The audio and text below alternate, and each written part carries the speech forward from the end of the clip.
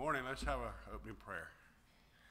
Our most gracious Heavenly Father, we're thankful for the opportunity to be here today. We're thankful for this church. We're thankful for the blessings that we all have from you, and we're just thankful for the love that exists among us. And we pray, Father, that as we worship today, that we will do so with an open mind and heart, and that we will gain something from the lesson that will help us to better serve you, help us to grow in our faith, grow in our love for one another, and grow in our love for you. For us in Jesus' name we pray.